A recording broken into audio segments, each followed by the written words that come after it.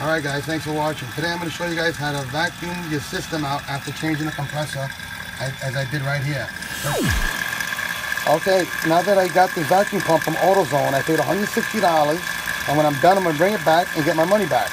But you need to vacuum your system out after changing your compressor, as I did right here. What you want to do is connect the low side to the low side, high side to the high side, turn them down, shut them down, shut up the gauges all the way, turn the vacuum pump on, make sure you connect to the top line.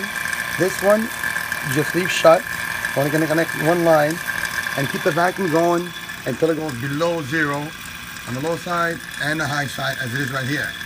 I'm going to let it hold for like 45 minutes because I didn't have the compressor lines open too much to get rid of the moisture and to make sure there's no leaks in the system.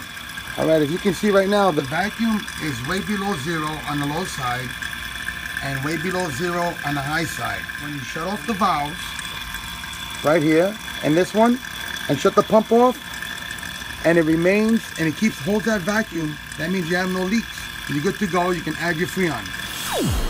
Thanks for watching, and don't forget to subscribe for more quick tips.